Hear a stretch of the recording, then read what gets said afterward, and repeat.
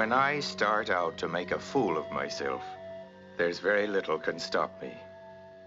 If I'd known where it would end, I'd have never let anything start. If I had been in my right mind, that is. But once I'd seen her, I was not in my right mind for quite some time. Good evening, said I, thinking myself a very gay dog indeed. Well, here was a beautiful girl all by herself and me with plenty of time, nothing to do but get myself into trouble. Some people can smell danger. Not me. I asked her if she'd have a cigarette. It's my last one. I've been looking forward to it, so please don't disappoint me. But I don't smoke.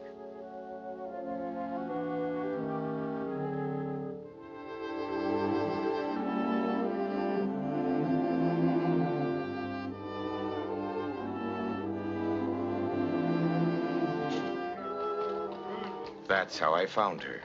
And from that moment on, I did not use my head very much, except to be thinking of her. But in the park, in those days, the rough young fellas used to be staging hold-ups and the like. Help! Help! However, these young fellas were not professionals.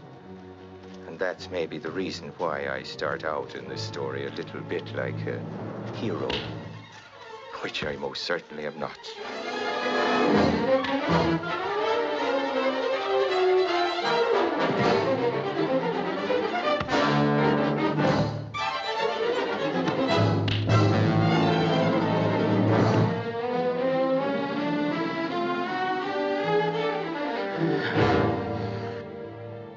The cab driver was waking up. He was okay, so I borrowed his carriage to drive the lady home.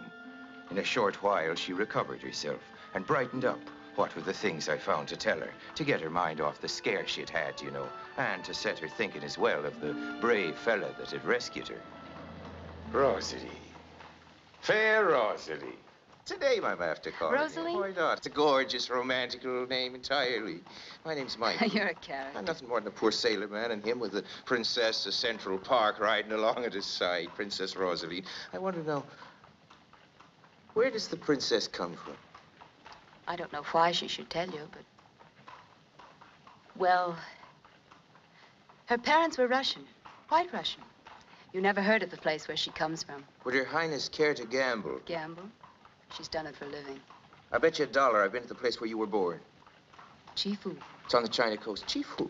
It's the second wickedest city in the world. What's the first? Macayo, wouldn't you say so? I would. I worked there. You worked in Macayo? Here's your $1. How do you rate Shanghai? I worked there, too. Yeah, as a gambler? Well... Hope you were luckier tonight. You need more than luck in Shanghai. Do you know what? What? I bet I could drive the cart from down there inside with you. There's a police car on the other road. No, we'd best get out of the park. The horse and cart would make it too simple for the cops to be finding us. You don't like them very much, do you, The Mike? cops, they can struggle along without our doing their work for them. Watch where you're going, Mike. Get that nag out of here. Now the cops are bound to pick us up. We'd best leave the cab here and walk. Whoa! You certainly don't like the police. I do not. My car's right there in the garage, anyway. Tell me, Michael, is there some reason why the police don't like you? Well, they never put me in jail. In America. You know, the nicest jails are in Australia. The worst are in Spain. What law did you break in Spain? I killed a man. Just now, you almost killed a girl. Is there a law against that? Try it. You won't like the jails in America. So they put you in jail for murder in this country? I didn't think so. There was a man killed his wife in Frisco last week. She'd gone to the icebox for a bit of supper. He thought she was a burglar, he said. He shot her 5 times in the head. Number 47. He had a good lawyer. Evidently, I saw his picture in the newspaper. Bainbridge or something. Bannister. Right, Arthur Bannister. It said he was the world's greatest criminal lawyer, like the world's greatest criminal. Some people think he Here's is. your car, ma'am. Send the bill to my husband. If you're a sailor, Michael, there's a job for you. Would you like to work for me? I'd like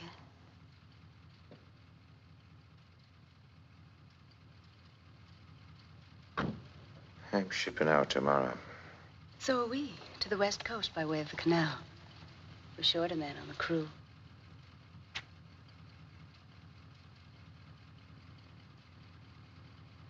I'll make it worth your while. Could it be this you're looking for? You were smart to carry a gun, traveling alone in the park, but if you knew you had the gun in your bag, why throw away the bag? I meant for you to find it. I don't know how to shoot. It's easy. You just pull the trigger.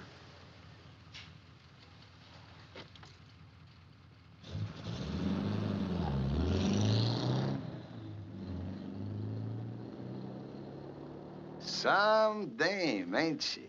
Yeah, and some car. Evening, Mr. Grisby. Mr. Bannister sent it all the way from San Francisco, just so she could have it here. Bannister? Arthur Bannister himself. Gee, some guys have all the luck. Personally, I don't like a girlfriend to have a husband. If she'll fool a husband, I figure she'll fool me. Now, New York is not as big a city as it pretends to be, so I spent the next day in the hiring hall, waiting for a ship. That way, big boob that I am, I thought I could escape her. SS American trader. Throw away those cigarettes and stunt your growth. Come here. Excuse me. I wonder if you could help me locate it. Mr. O'Hara. Michael O'Hara. Mike O'Hara? You mean Black Irish, the big hot that talks fancy? I don't know him myself. Black Irish? Yeah, I know him. Joe, call Mike O'Hara. Guy here wants to see him. Michael O'Hara, please step to the bulletin board. A man wants to see you. Shipmates? We was in Spain together. They started calling him Black Irish after what he did to them Finks back in '39. Yeah, Mike's got a lot of blinding, but he knows how to hurt a man when he gets mad. You were asking for me,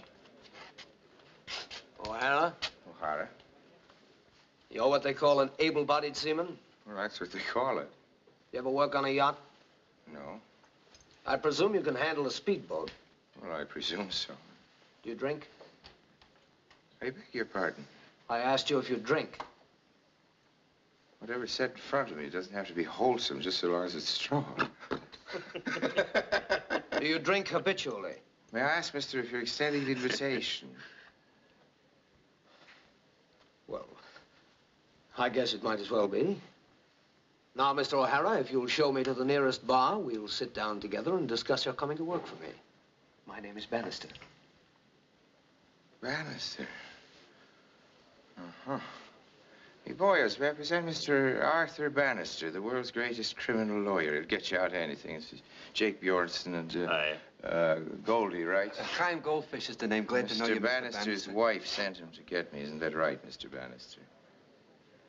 Now, Mr. Bannister is going to buy us all a few drinks while I entertain myself by refusing to go to work for him.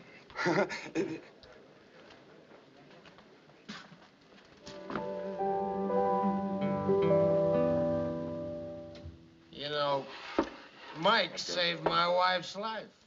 Oh? Here, would you mind inciting these Clarence number 4? That's all we like to hear. Yeah. Mike's quite a hero.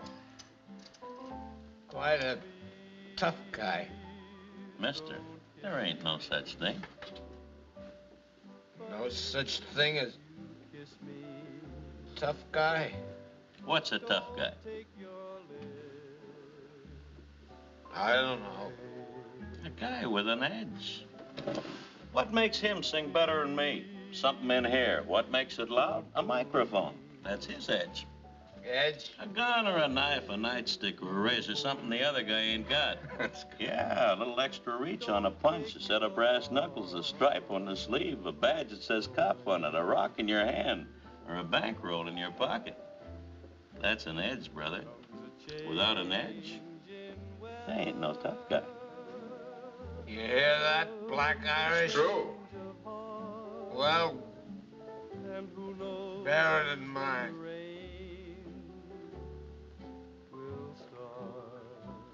Yeah, but what makes him sing prettier than you? Naturally, someone had to take Mr. Bannister home. I told myself I couldn't leave a helpless man lying unconscious in a saloon. Well, it was me that was unconscious, and he was exactly as helpless as a sleeping rattlesnake. Say, it's nice of you, Michael, to be so nice to me when I'm so drunk.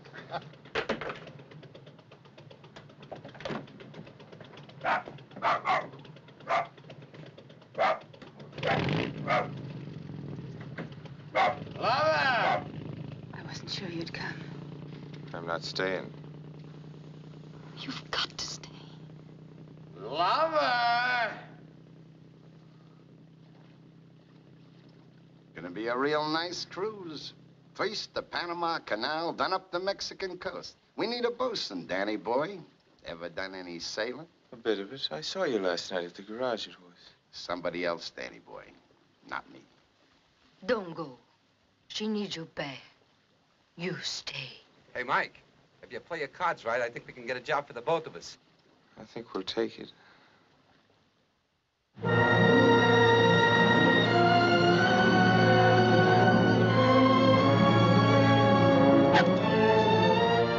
And what was I, Mike O'Hara, doing on a luxury yacht, pleasure cruising in the sunny Caribbean Sea? Well, it's clear now I was chasing a married woman.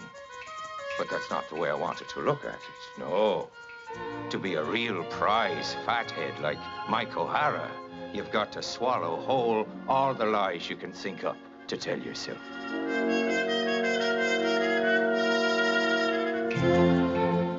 Our little expedition spent some weeks in the West Indies, dawdling around, seeing the sights, laying in supplies, and getting into more trouble.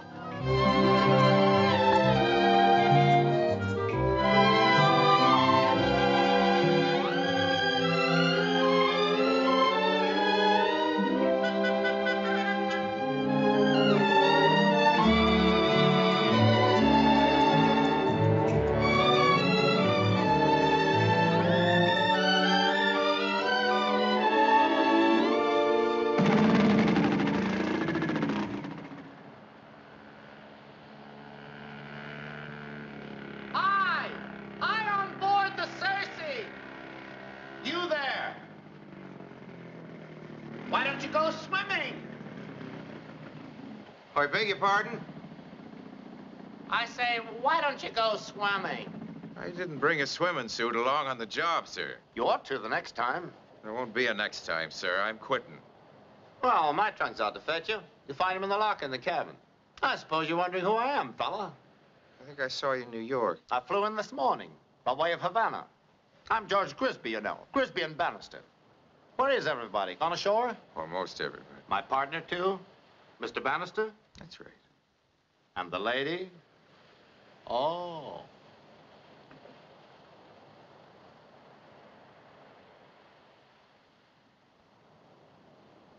Mr. Bannister tells me you once killed a man. You are Michael, aren't you? That's right. I'm very interested in murders. Forgive me if I seem inquisitive, but where'd it happen? At Murcia. How'd you do it? Now, let me guess.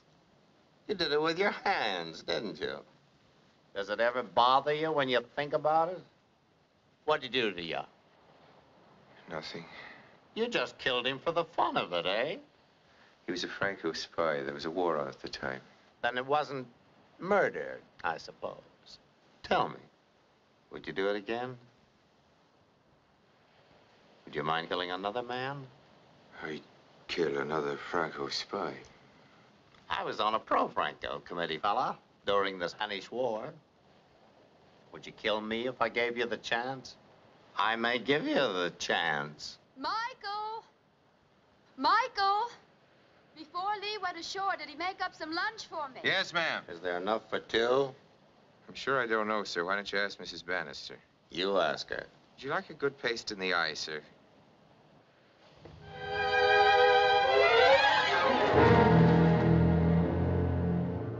I wish you'd ask me to go swimming.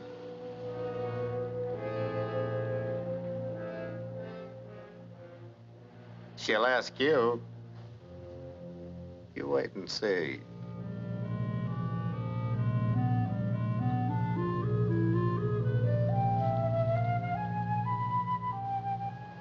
Will you help me?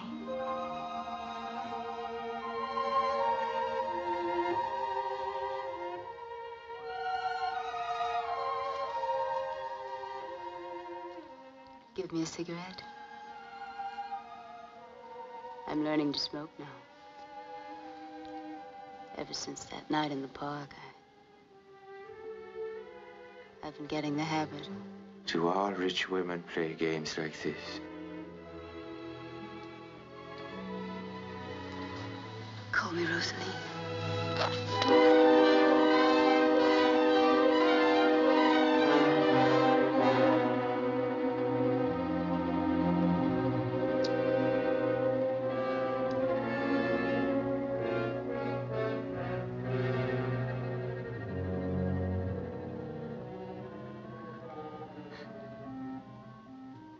I didn't think you would do that.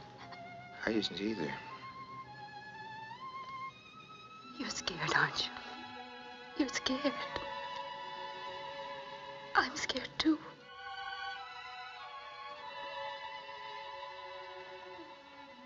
You think you needed me to help you? You're not that kind, sure. If you need anything, you help yourself. I'm not what you think I am. I just try to be like that. Keep on trying. You might make it. Oh, Michael. What are we scared of?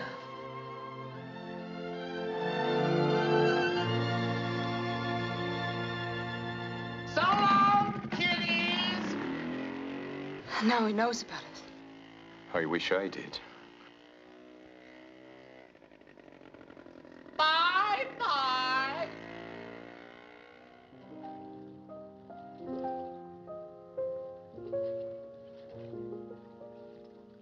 Michael. Yes, sir. Michael, Mr. Grisby has just told me something I'm very sorry to hear. Lover, this really concerns you more than anyone else. Don't take your arms away. According to George here, Michael is anxious to quit. Comes a change in weather. Did you know about that, lover? No, I didn't. Shut up, George. What's the matter, Michael? The hour's too long? No, sir. How about the money? I don't care about that, sir. So money doesn't interest you, Michael. Are you independently wealthy? I'm independent. Of money?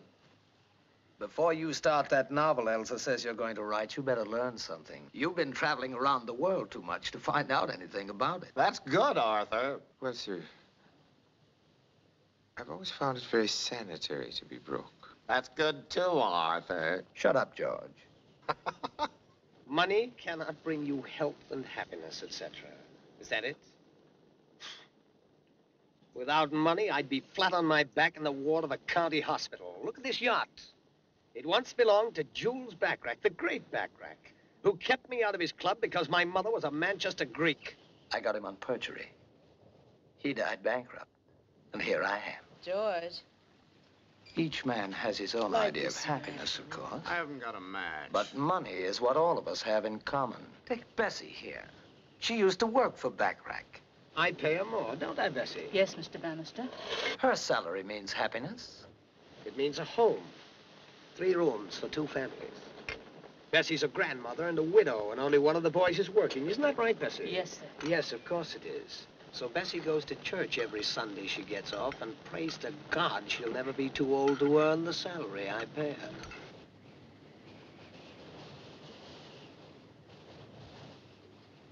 You call yourself independent. Come around and see me 5 years from now. Aye, aye, sir.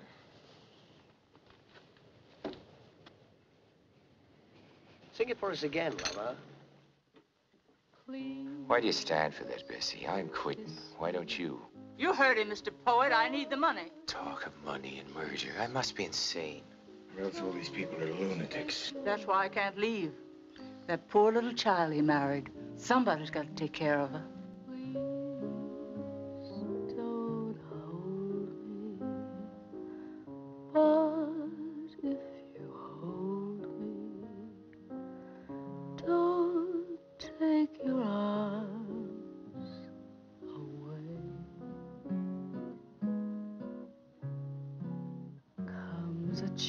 change in weather comes a change of heart, and who knows when the rain will start.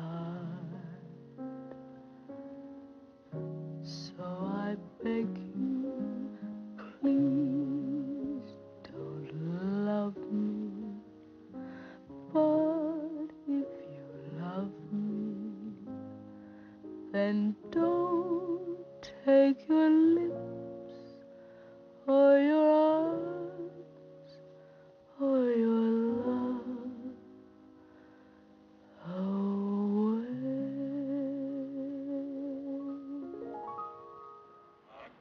Rub, rub, glosso lusto in your hair. Keep it glosso lusto bright. Glossolusto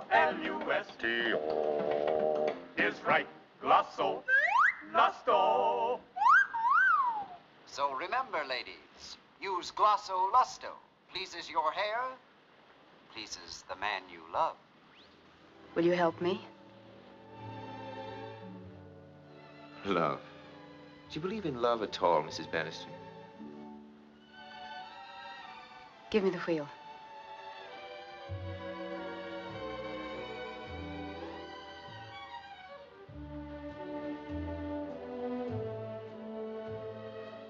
I was taught to think about love in Chinese. The way a Frenchman thinks about laughter in French? The Chinese say it is difficult for love to last long. Therefore, one who loves passionately is cured of love in the end. Well, that's a hard way of thinking. There's more to the proverb. Human nature is eternal.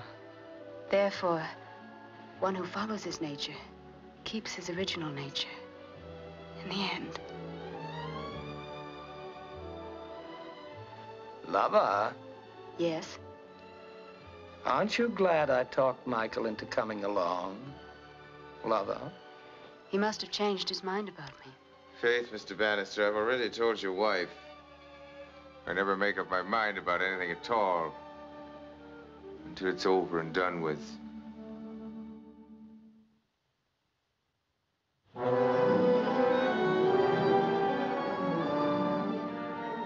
I'd like to, but I can't deny that Mr. Bannister did try to give his wife the things she wanted. She'd said once that she liked picnics. We were on our way up the Mexican coast when he decided to stop and give her one. Well, Mr. Bannister's picnic party was most typical of him. A lot of trouble and a great deal of money went into it, but it was no more a picnic than Bannister was a man.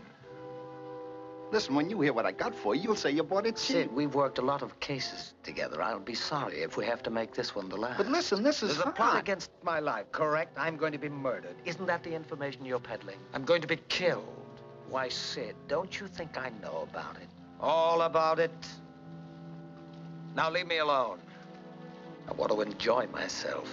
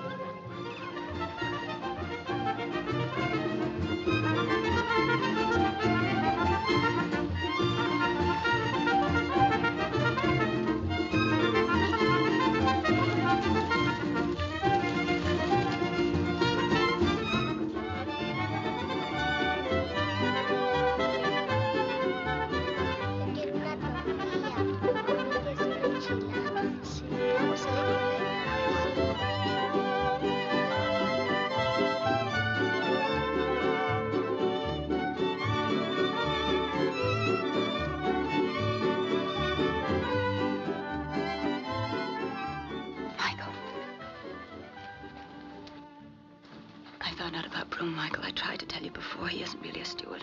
He isn't a good one, that's sure. He's a detective, Michael. My husband hires him to watch me.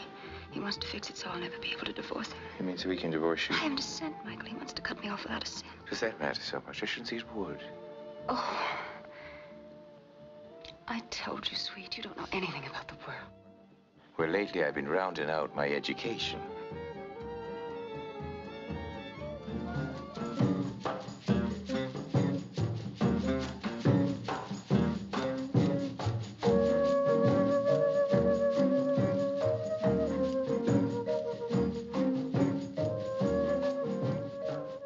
I'll say this much for you, Arthur. When you give a picnic, it's a picnic.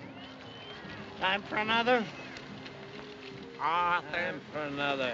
You know what? Michael still insists. I beg your pardon? I said what? Michael still insists on quitting. Why shouldn't he? Oh, no. I think Arthur ought to try and make him If he stay. wants to go, let But him. George likes to have him around, lover. Michael's so big and strong. Makes a good bodyguard for you. Isn't that what you said, George? I don't need a bodyguard. That's right. Not even a big, strong bodyguard, Don't make lover? another drink. With an Irish brogue? Arthur's had enough. You know, George thinks Michael's fallen for you, and that makes me unhappy. George hopes. But George is wrong again. No, Arthur. George is I always didn't say wrong. anything about Make me Michael and another Elsa. drink, George. Another Grisby special coming up. You know, you're a stupid fool, George. But you ought to realize I don't mind it a bit if Michael's in love with my wife. He's young. She's young. He's strong. She's beautiful. Sit down, darling. Where's your sense of humor? I don't have to listen to you talk like that. Oh, yes, you do, lover. No, Arthur. You leave Elsa alone. Come to think of it, why doesn't Michael want to work for us? Why should he? Why should anyone want to live around us? And where's his sense of adventure? Broom! Broom! Excuse me, sir. He's over there eating. Tell Michael to step over here for a moment. Aye, sir.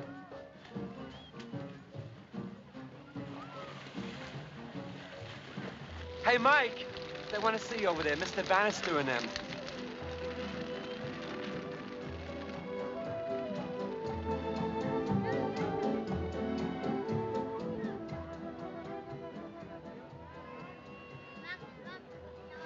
Well, Michael, Well, Mr. Bannister. my wife's lost her sense of humor, Michael, and you've lost your sense of adventure. Sit down and have a drink. Give him a drink, George. And don't look so shocked. Michael may not be in the social register, but then neither are you anymore.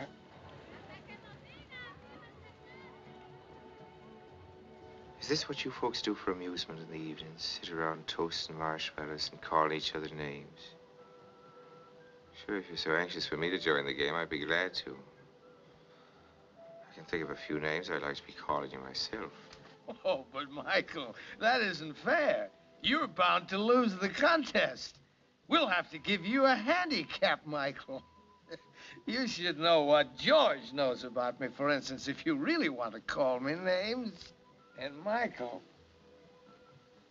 if you think George's story is interesting, you ought to hear the one about how Elsa got to be my wife.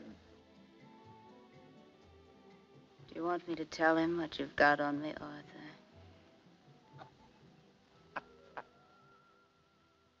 Do you know, once, off the hump of Brazil, I saw the ocean so darkened with blood it was black, and the sun fainting away over the lip of the sky. We'd put in at Fortaleza, and a few of us had lines out for a bit of idle fishing. It was me had the first strike.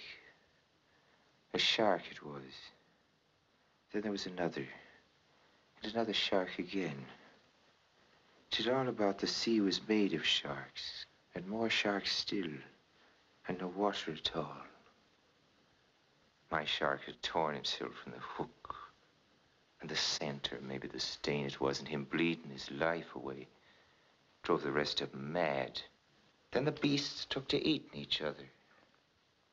In their frenzy, they ate at themselves. You could feel the lust of murder like a wind stinging your eyes.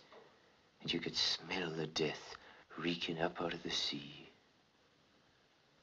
I never saw anything worse until this little picnic tonight.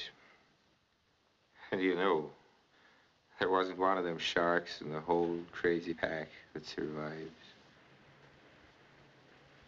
I believe in you now.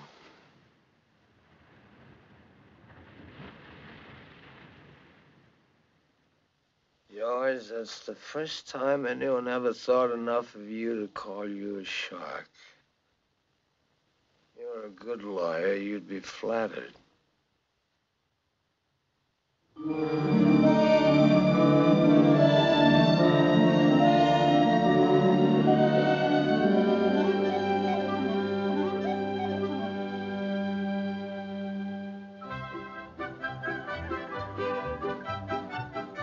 Where's Mrs. Bannister? I'm sure I don't know, sir. She adores it here in Acapulco. So do I. Yeah, but it's nice and quaint. But what I want to know is when are we going to get back to Frisco? Mind walking with me, fella? I know all the best places. You might enjoy it. I want to make you a proposition.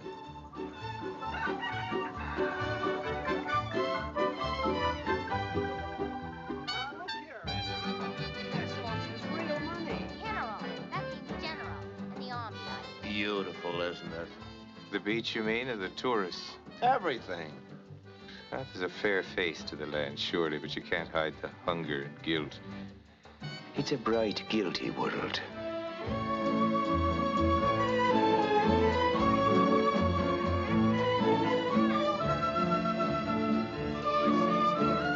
Darling, of course you pay me. What's your guess, Michael? Think the world's coming to an end? Well, there was a start to the world sometime, so I guess there'll be a stop.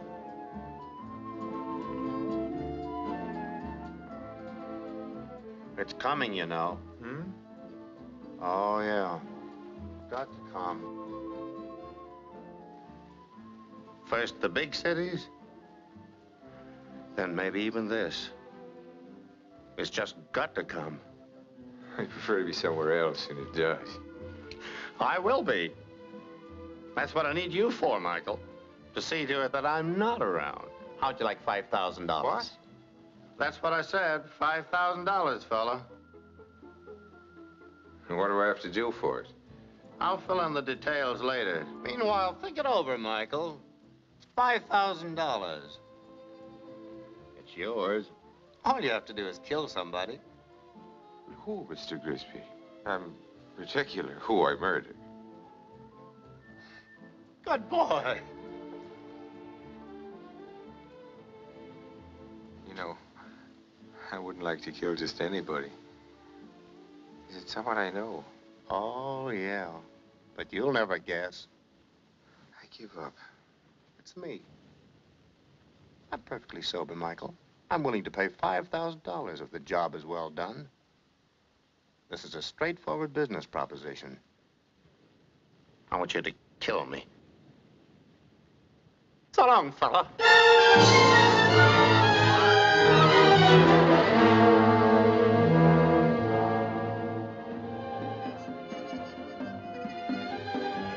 Elsa.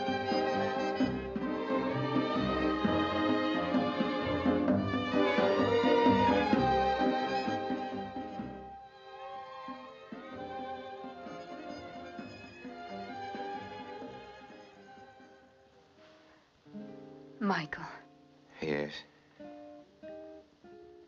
you talked to George yesterday. I did. Did he say anything about us? He's afraid the world's going to explode. He talked about suicide.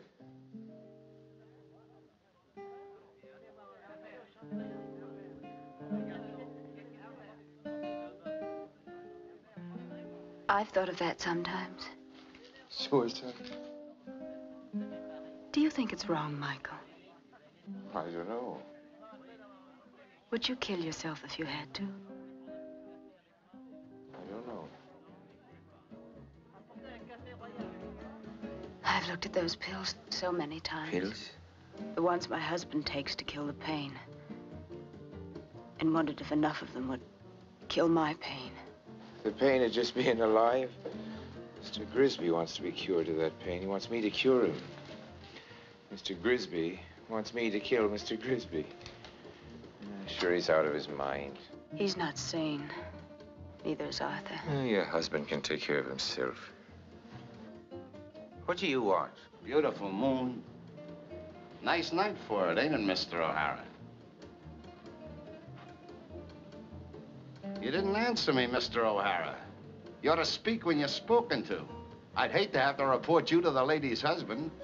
I said it's a nice night for it. Oh.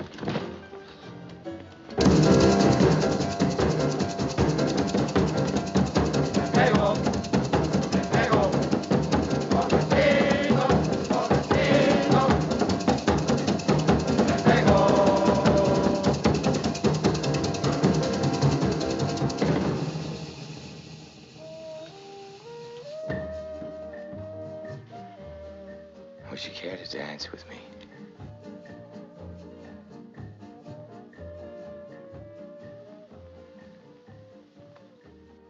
Stop crying. I can't stand for you to cry. You know what Broom's been doing? Spying. Spying on you. Sure, I'm gonna take you where there aren't any spies. Michael. Where? A long way off. Some one of the far places. Far place? We're in one of them now. Running away doesn't work. I tried it. Everything's bad, Michael. Everything. You can't escape it or fight it. You've got to get along with it. Deal with it. Make terms. You're such a foolish knight-errant, Michael. You're big and strong, but you just don't know how to take care of yourself. So how could you take care of me? Mike.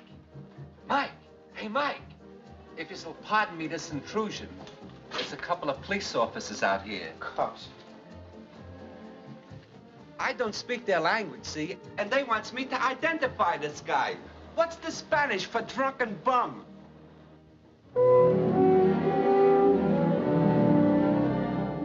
It was early October when we made San Francisco and dropped anchor across the bay from the city in Sausalito. It had been a most interesting cruise. All very rich and rare and strange. But I had had no stomach for it. To begin with, living on a hook takes away your appetite. You've no taste for any pleasure at all but the one that's burning in you. But even without an appetite, I'd learned it's quite amazing how much a fool like me can swallow. Please, Michael, be careful. The car's down there. Mr. Bannister's waiting to take you into the city, to San Francisco, but you're not going with him. You're going with me. Michael. You think I can't take care of you? You think I'd be after running off you to a desert island to eat berries and goat's milk? And I'd have to take in washing to support you. Hello, kiddies. There's George. What would you say to $5,000 to get us started? We've got a date with a couple of beers, fella. Arthur was asking for you. He wondered where you'd gone. I won't tell him. You didn't answer my question. $5,000. Goodbye, Michael. Can we start on that? Would you have to take in washing on $5,000?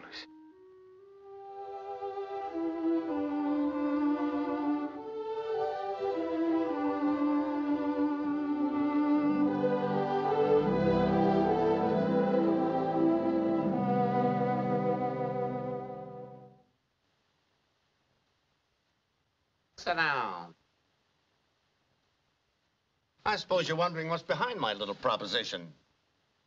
None of your business, actually, but since we're what you might call partners in crime, I might as well tell you that the firm of Bannister and Grisby is insured against the death of either partner. That means if one of us dies, the other stands to get a lot of money. Thanks. Now leave us alone. Yes, sir. Like some other people we both know, I'm not very happily married. And another thing, frankly, I don't want to be within 1,000 miles of that city or any other city when they start dropping those bombs. Michael, there's been a suggestion we drive you into town. Want a beer before you go?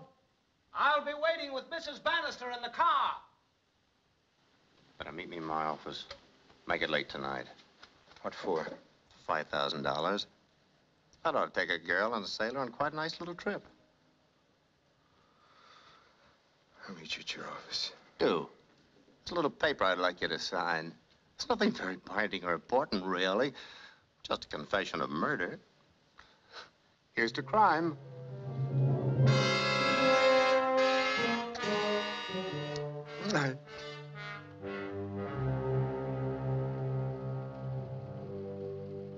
She said meet you at the aquarium, 9 o'clock, before many people there. The aquarium? Oh, if you ever need a good lawyer, Michael, let me know.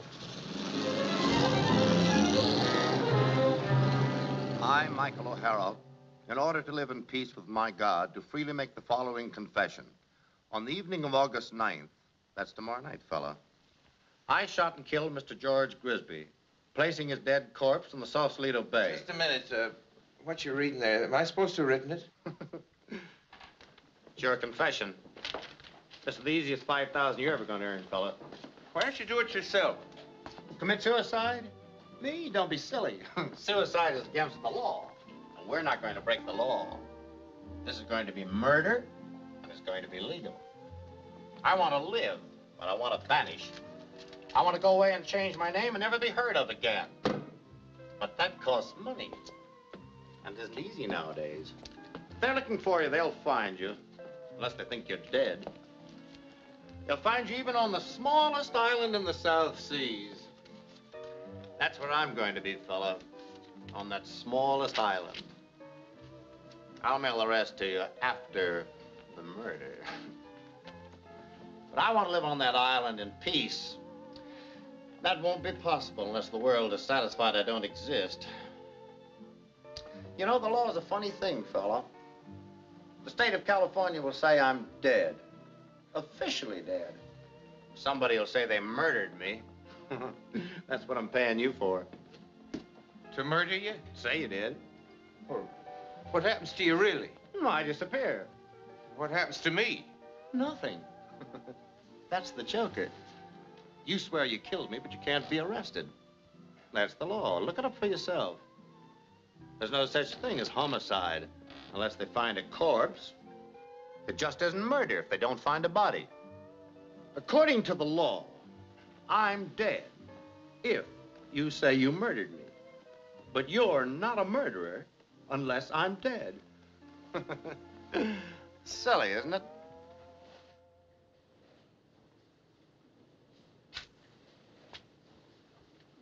I've never seen an aquarium. Would you show me about?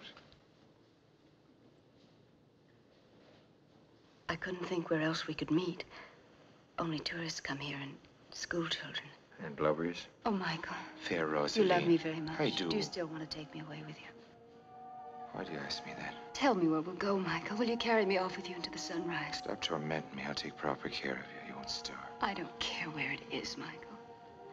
Just take me there. Take me quick. Take me.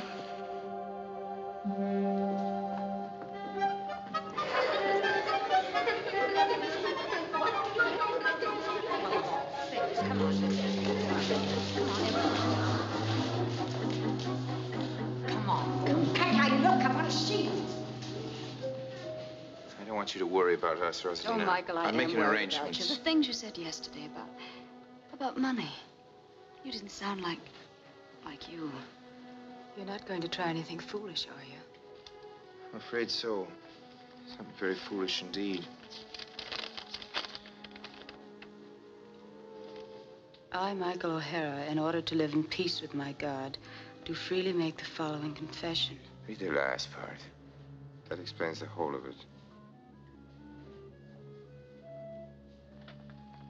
We arrived at the boat landing at approximately 10:20. Mr. Grisby said he heard a sound, something suspicious. He said he was frightened of a holdup and asked me to get the gun out of the side pocket of the car just in case. I reached in and got the gun, but I had hardly taken hold of it when the gun went off by accident in my hand. Then I saw that Mr. Grisby was all covered with blood. It took me a minute to realize that Mr. Grisby was dead, to realize that I, Michael O'Hara, had killed him. But I don't understand, Michael. What were you doing with George in Sausalito? He says Mr. Grisby wants to spend the night on the yacht and asked me to drive him there. That's when I killed him. You see, with the rough tide there is in the bay, they wouldn't recover the body if there was one. You don't understand, darling. He isn't dead yet. Grisby's alive. He won't be murdered till tonight. Is that foolish enough for you? My husband wrote that thing and got you to sign it for him. It's one of those famous Bannister tricks. No, it's Grisby's idea. It seems Mr. Grisby wants to disappear, and this is a scheme of his to get himself declared dead. There's more to it than that, Michael. I don't know what, but there's more. It's a trap of some kind. You meet George tonight, just as he arranged. Go with him to Sausalito and do whatever crazy nonsense he asks you to do. As long as nobody gets hurt, it won't matter. But don't let him out of your sight. Maybe George isn't as big a fool as he seems to be, but I'll swear my husband's behind this whole thing. Michael, why did you let yourself get dragged into it? Sure, because I'm a fool. A deliberate, intentional fool. And that's the worst kind. How didn't you know? Yes, my beloved fool. I know.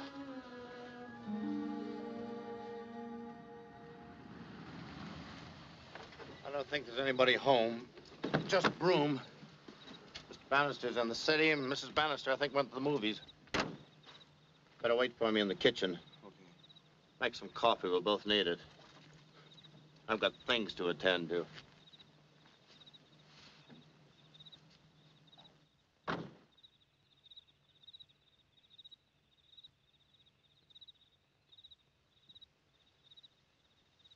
Well, I wonder am I the only one that's onto you and her?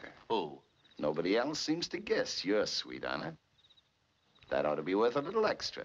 But I'll throw it in for the same price. What are you selling? I can shut up. That's what I'm selling. You see, I'm a snoopy kind of a guy. I find things out. I get around. I got around one afternoon in Sausalito. I overheard a little conversation down in Mexico. I found out about a little plot of yours. I guess you wouldn't want me to say nothing about how you're fixing to frame Michael. Yeah, frame him for a murder you're going to commit. Well, let's talk it over tomorrow, huh? When you'll be plain dead and somebody else we both know is really dead? No, thanks, Mr. Grisby. We'll settle our account right now. All right, Broom. If you insist.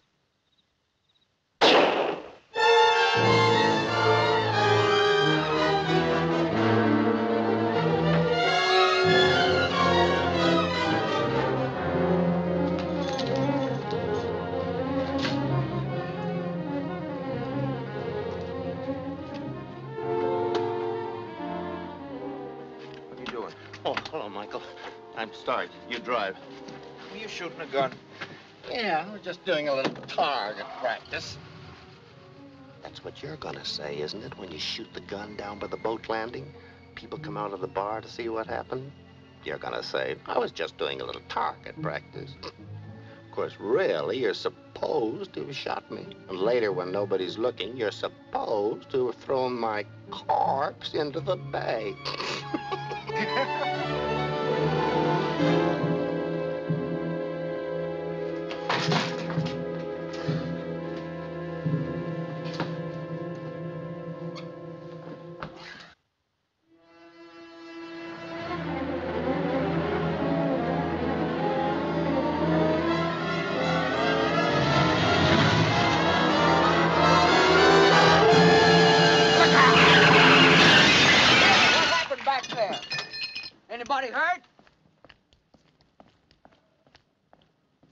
Kind of banged it up, mister. Yeah. Our fault, I'm afraid. Here's my card. Let me know if there's any damage. Looks like you got damaged. Hey, look at your hand. It's cut It's bad. okay, fella, really. It's all right. Good night. Well, good night, Mr. Grisby. Good night. Did he get a good look at us? What's that? Truck driver, I mean. He'll make a good witness. What? He'll testify he saw us just before the murder. Bruce, are you ill? I got some lead in me where it hurts. I'll call a doctor. Did already. Trouble is, the doc will report the police. Police will want to know who was the certain party who shot me. Don't worry, he'll get his. There's gonna be a murder. Ain't gonna be no fake murder, not this time. Somebody's gonna be killed. You mean? Yeah, your husband. Maybe he's the one who's gonna be knocked off. What? Could be. You'd better get down to his office if you want to do anything about it.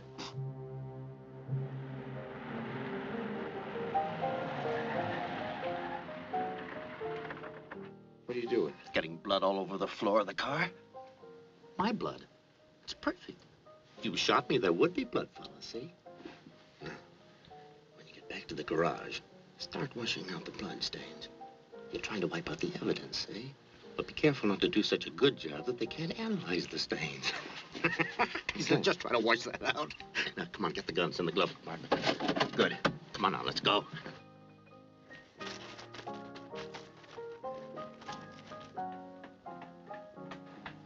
Now, be sure and let the people in the bar in there get a good look at you.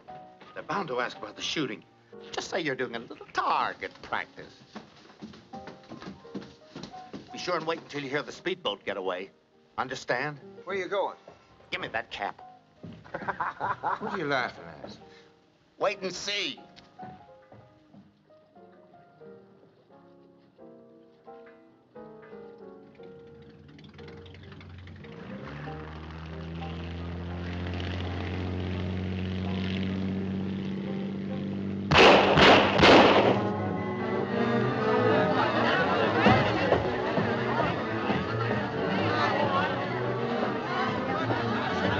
Get the law!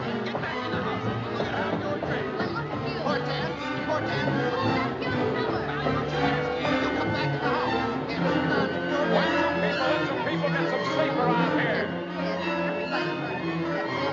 Somebody said they heard a shot. Hey, what are you doing with that gun? I was just doing a little target practice. Where are you going with it now? Is he drunk? He's soused.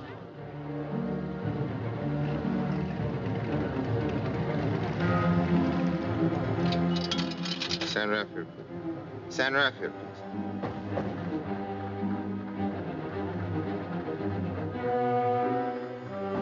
Hello, I want to speak to Mrs. Bannister. What? It's me, Bruce. Get down to the office, Montgomery Street. You was framed. Grisby didn't want to disappear. He just wanted an alibi. And you're it. You're the fall guy. Grisby's gone down there to kill Bannister. Now! Hello? Hello? Hello?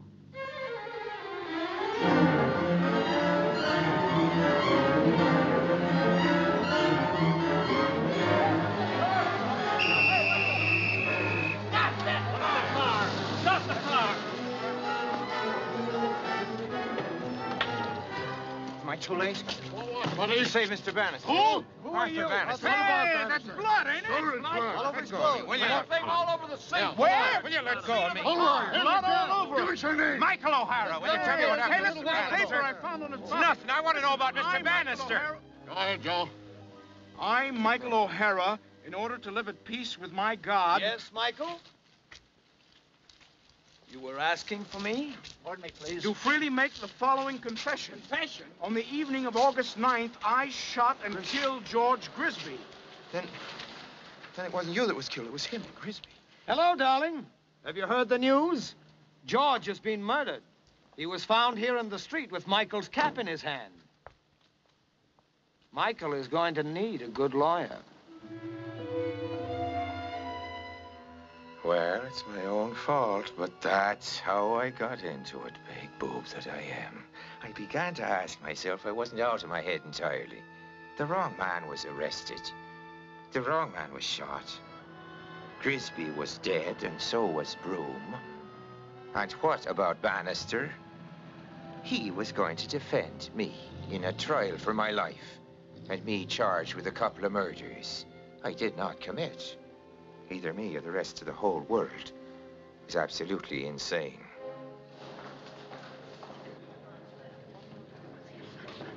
You know my associate, Mr. Seeley, dear. He's Hello. arranged for your pass into the jail.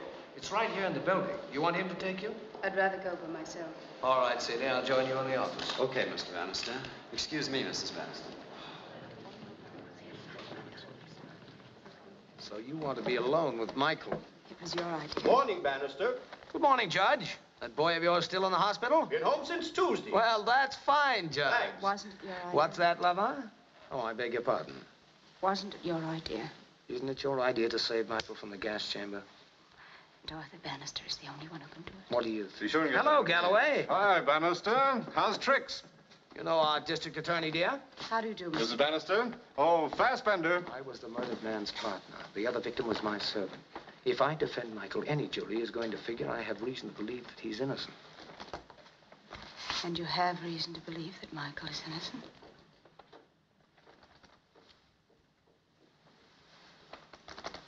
I hear that Galloway is going to say that Michael took George's corpse into the city in our speedboat. But he didn't. We can prove. Prove? George couldn't have taken it. Why not? Well, how could he get back? Back where? To the yacht, naturally. The speedboat couldn't have driven itself. Or maybe it was George's ghost. Maybe the boat just drifted back. Now, lover, Michael has got to plead excusable homicide. But you can prove he didn't do it with his gun. They already know it wasn't Michael's gun that killed George. The gun that did kill George can't be found, lover, so we can't prove that Michael didn't shoot it. And it was Michael's gun that killed Broom. Now, Michael is going to need everything that the greatest living trial lawyer can do for him. Our good district attorney over there has worked up a beautiful case. The truck driver, the fat saloon keeper down at the docks, they'll be effective witnesses. And he'll know how to handle them. And then there's this crazy confession. But Michael has an explanation. Explanation? You think it's funny? Funny? You mean that story about how George hired Michael to kill George? To pretend to kill him. Really? Why would George want to disappear? Michael said something about partnership insurance. What? Partnership insurance. Which he, George, wanted to collect. Yes, yes. And he, George, wanted everybody to think he was dead. Yes. Dead so that he could collect the insurance. Yes. Well, if he was dead, how could he collect? Now, lover, if your Irishman doesn't want to go to the gas chamber, he's going to have to trust me. But you... do you trust him? I wouldn't trust him with my wife. You want to make sure he doesn't get off, don't you? I've never lost a case, remember? Besides...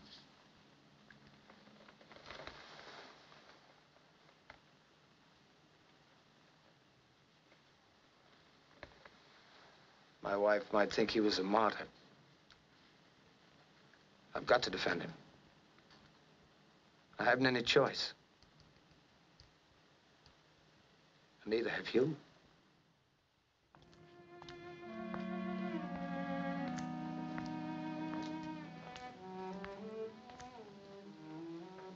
Hello.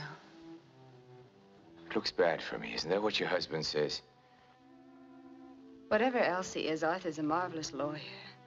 You've got to trust him, Mike. Why? Why should I trust him? Because it's your only chance. Because I want you to. That'll have to do for a reason. Michael, why did you kill Broom? What? Don't be afraid to tell me, please. I just want to know. Well, sure, does Grisby kill Broom? It was him who's going to murder your husband. George kill Arthur? You know that. What could he possibly gain from it? Well, for one thing, he couldn't get a divorce. What? Yes, that was the chief reason Grisby wanted people to think he was dead so he could get away from his wife. Wife? But that's impossible. Why? George didn't have a wife. He wasn't married.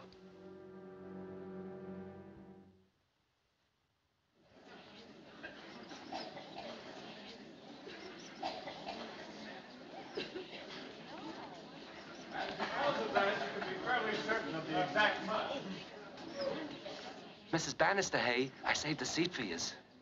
Would you gentlemen please move over? Thank, don't you? Sit down. Oh, I just want to look at her. Sit down. Question calls for the operation of the officer's mind. Sustained. Very well. In the interest of saving time, we'll proceed. As I'm sure Officer Peters is most anxious to go home to his wife and family before returning to duty. Now then, Officer Peters, except for the blood, the clothes were dry. Yes, sir. They were dry. Yet the defendant stated in his confession that he threw the body into the bay. Your Honor, the district attorney isn't cross-examining. He's making speeches. That simply isn't so. I move for the declaration of mistrial. These are grounds that the jury is being prejudiced. These are some of the great Bannister's trial tactics in appeal for sympathy. District attorney is beginning to get vicious. When you two gentlemen get over your argument, tell me who won. Then I'll decide on the objection. Objection sustained. Your witness, Mr. Bannister. No questions, except, yes. Officer Peters, I don't wish to keep you from your wife and children any more than the district attorney who was so concerned about them a moment ago. But I would like to ask you one question. Officer Peters, have you a wife and children? Well, no. Thank you. You may step down. Oh, your next witness. I call Arthur Bannister. It's certainly unusual, Your Honor, to put a defense attorney on the witness stand, but I'm confident that my client will make no objection. Hey, Galloway can't make Bannister testify against his own client, Hey, can he? what happened? Oh, sit down. Why should I down? Your Honor, I wouldn't take this step if there were any more effective means of establishing the evidence I wish to bring forward. With my client's express permission. Mr. Bannister will take the stand. I've never seen anything like that before. I always thought he was smart. I don't come any smarter. You ain't kidding. You solemnly swear the evidence you're about to give in this case be the truth, whole truth, and nothing but the truth, so help you God? State your name. Arthur Bannister.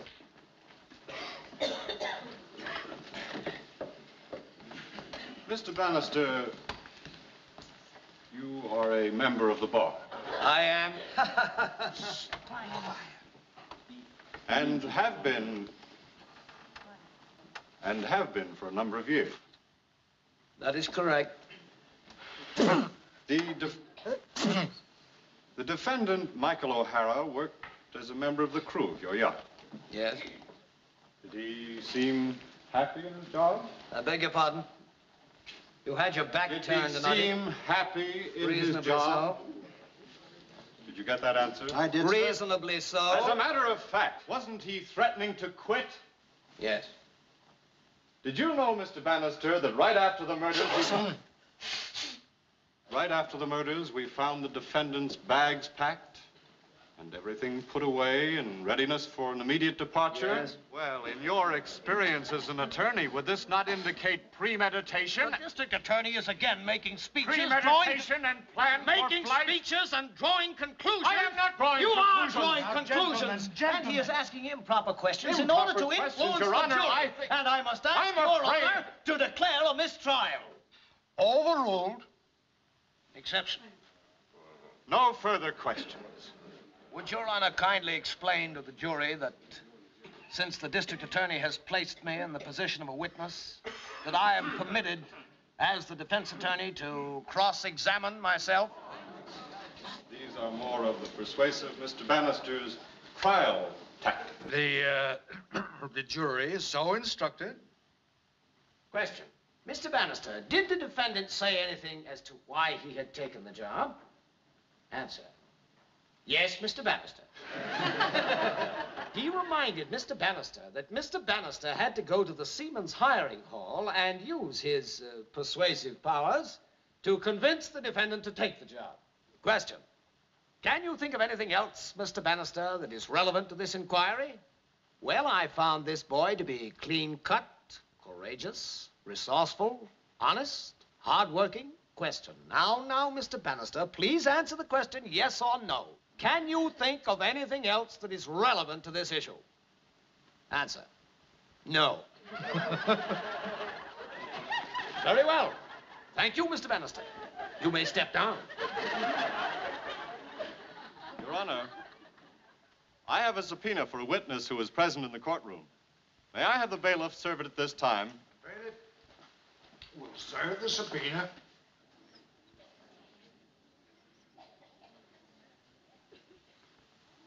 I call Mrs. Arthur Bannister. There's no law that says she has to take that, is there? I don't know. Sit down. There is. Sit down and mind your own business.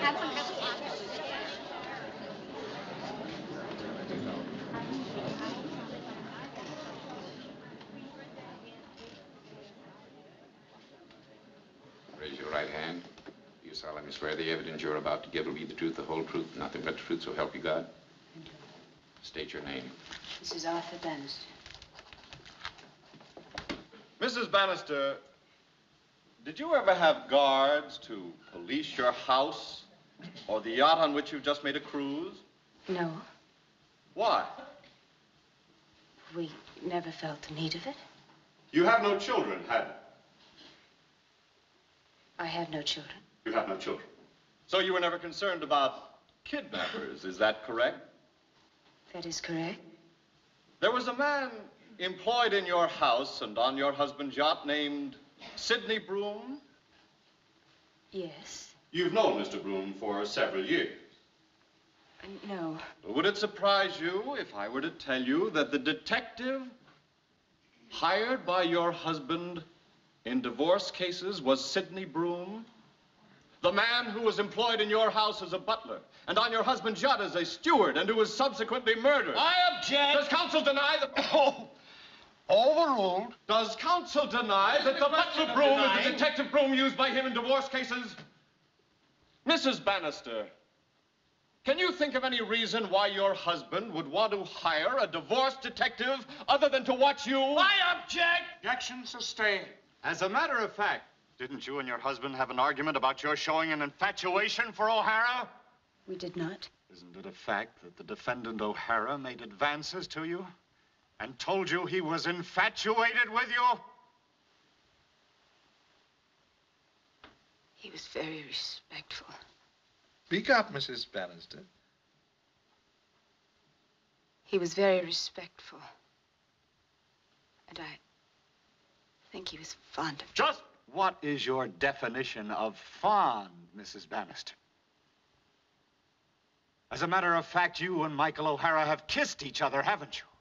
To name one occasion, you were seen in the aquarium of this city kissing each other. Do you deny that?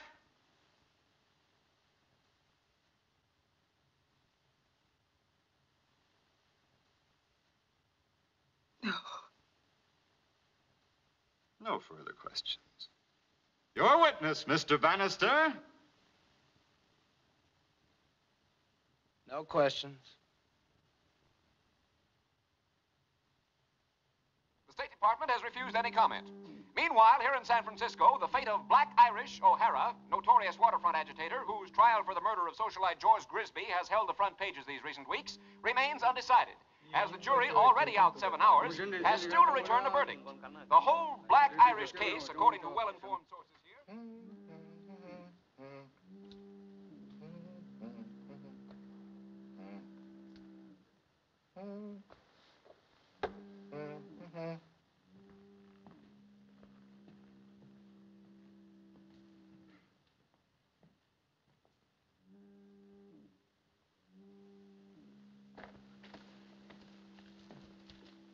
How long do they take usually?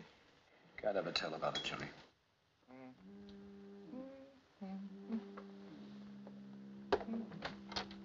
Excuse me, Your Honor.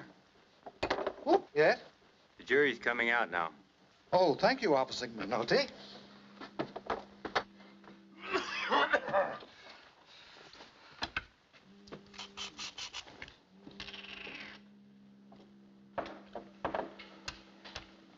By the way,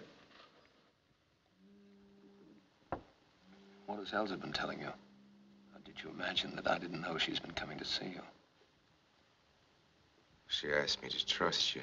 But you The don't. jury has reached its verdict, Mr. Bannister. What? Because I know you wanted me to be convicted. Now that it's too late for you to do anything about it, I might as well tell you. This is one case I've enjoyed losing. I'm coming to see you in the death house, Michael. Every day. Our little visits will be great fun. I'm going to ask for a stay of execution. I really hope it'll be granted. I want you to live as long as possible before you die. You're talking kind of tough, aren't you, Mr. Bannister? I've got an edge. I know you're going to the gas chamber. Don't be so sure. I know the killer. I know who murdered Grisby. Michael.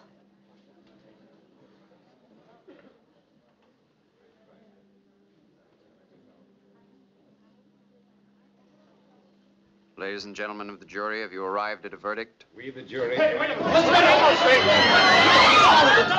Tyson Films!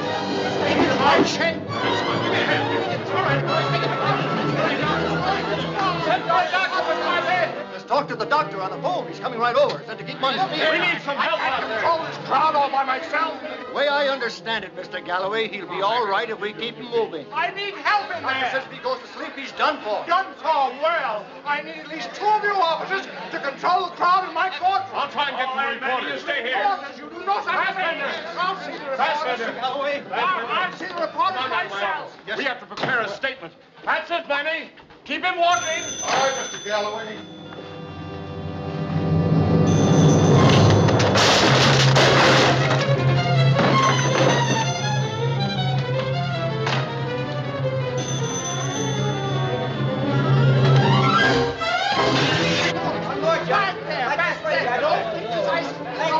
No pictures, please, now.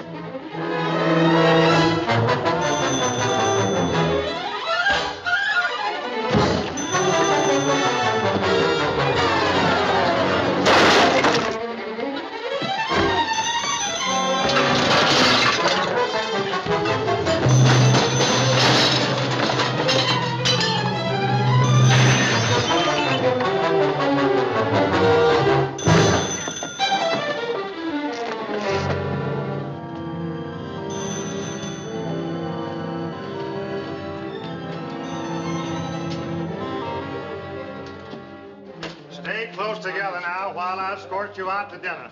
Sure, it's Mike. What can you do? We gotta think of something. Hey, that's another jury from another trial across there. Please do not walking talk out with about the case outside of this jury room.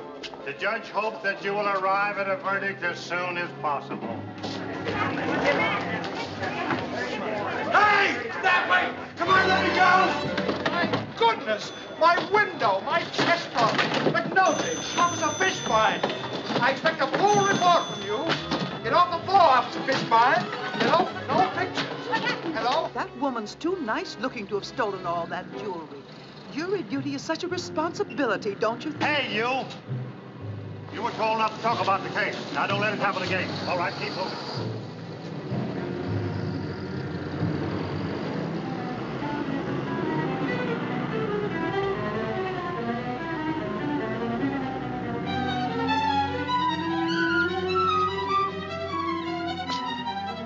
Elsa!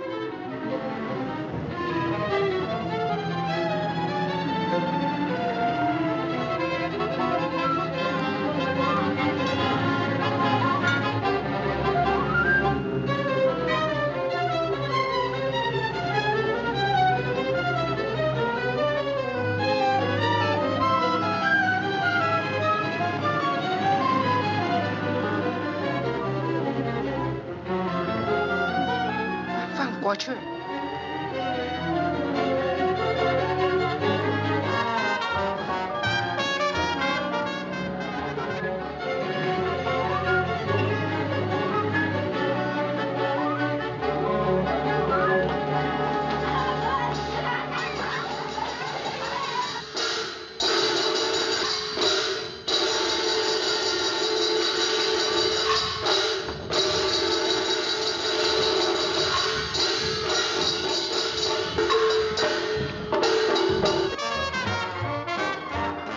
tham gia mấy cuộc trò kia không á? Cô hướng của ai hay doán thôi. 頂住嘛！你件四人一杯，嗰場下杯一隻款。個西人坐喺邊處啊？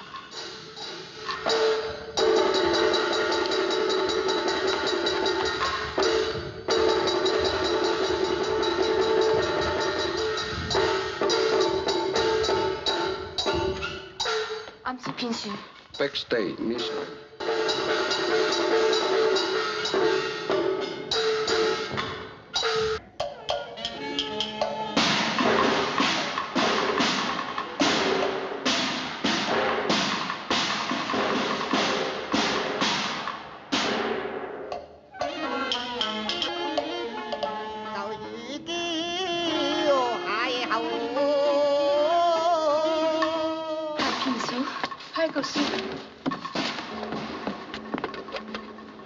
Anh xin ly chồng. Ly chồng chưa có. Ba biết chưa? Phá ngộ lộ. Dẹp có bờ dọc khe dành. Phá ngộ lộ. Hello Ly. Hello. Tôi là Ly Quang. Không có nhờ幫助過. 我哋係油快，但係快冚窿嘅話嚟到幫助你。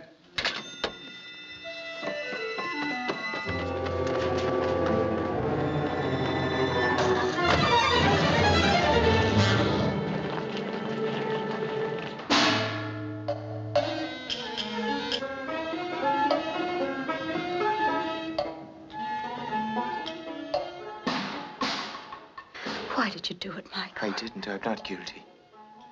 Oh, the pills, you mean the pills.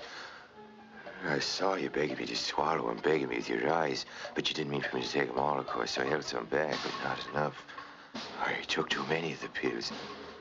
I'm faint. And now what? But I've got to find something Don't you first know they'll before I catch you? faint. Where do you I've think got you to can find hide? that gun. Gun? What I've got to find the gun that killed Grisby. It'll prove I'm innocent. Well, I phoned her. Our servant Lee, we're trying to arrange something, someplace to take you. Just wait here quietly and watch the play.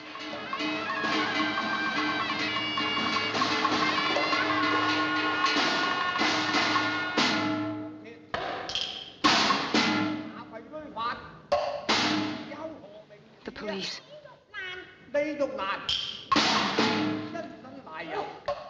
Put your arms around me. 有鐵通。警長大人。有何名字啊？李玉蘭。因身賴有。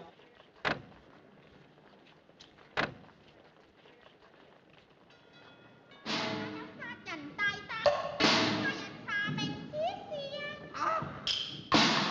佢都殺私人咩？ Don't move. 公大人。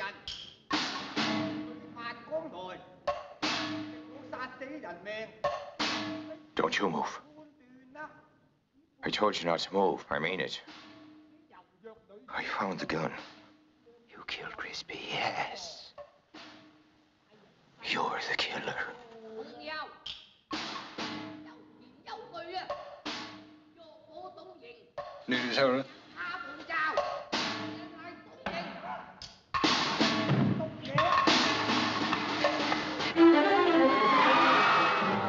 I was right. She was the killer. She killed Grisby. Now she was going to kill me. Her servant Lee and his friend smuggled me out in the darkness and hid me where I'd be safe from the cops. Not safe from her. One of the Chinese worked in an amusement park. It was closed for the season. An empty amusement park makes a good hideout. And she wanted me hidden. Well, I came to in the crazy house. And for a while there, I thought it was me that was crazy. After what I'd been through, anything crazy at all seemed natural. But now, I was sane on one subject, her. I knew about her. She planned to kill Bannister. She and Grisby. Grisby was to do it for a share of Bannister's money. That's what Grisby thought. But of course, she meant to kill Grisby, too, after he'd served his purpose. Poor howling idiot. He never even did that. He went and shot Broom, and that was not part of the plan. Broom might have got to the police before he died. And if the cops traced it to Grisby, and the cops made Grisby talk, he'd spill everything, and she'd be finished. So she had to shut up Grisby, but quick. And I was the fall guy.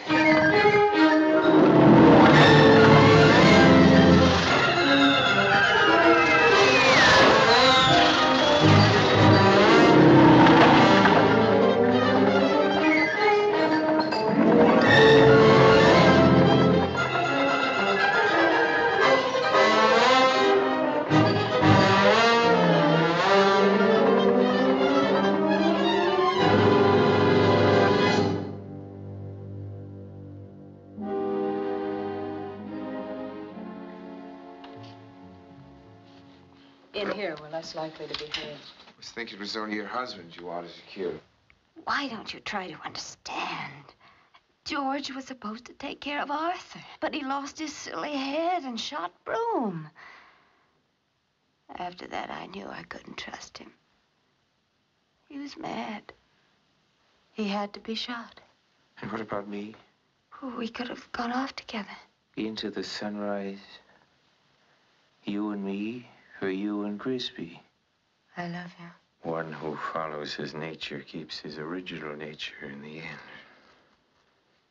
But haven't you heard ever of something better to follow?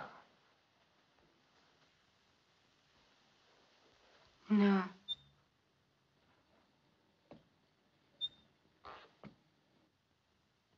I knew I'd find you two together. If I hadn't, Elsa, I might have gone on playing it your way. You didn't know that, but you did plan for me to follow you. You've been drinking. I presume you think that if you murder me here, your sailor friend will get the blame, and you'll be free to spend my money. Well, dear, you aren't the only one who wants me to die. Our good friend, the district attorney, is just itching to open a letter that I left with him. The letter tells all about you, lover. So you'd be foolish to fire that gun. With these mirrors, it's difficult to tell. You are aiming at me, aren't you? I'm aiming at you, lover. Of course, killing you is killing myself. It's the same thing. But you know, I'm pretty tired of both of us.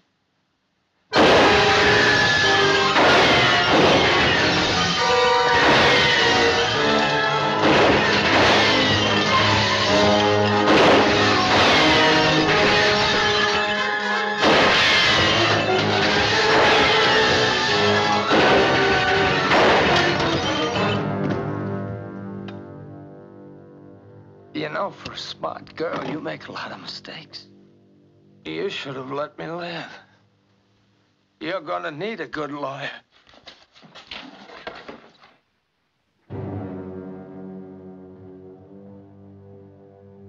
He and George. And now me. Like the sharks, mad with their own blood, chewing away at their own selves. It's true. I made a lot of mistakes. You said the world's bad. We can't run away from the badness, and you're right there. But you said we can't fight it. We must deal with the badness, make terms. And in the badness, deal with you. And make its own terms in the end, surely. You can fight, but what good is it? Goodbye. You mean we can't win? No, we can't win. Give my love to the sunrise. And we can't lose either. Only if we quit. And you're not going to. Not again. Oh, Michael. I'm afraid. Michael. Come back here. Michael. Please. I don't want to die. I don't want to die!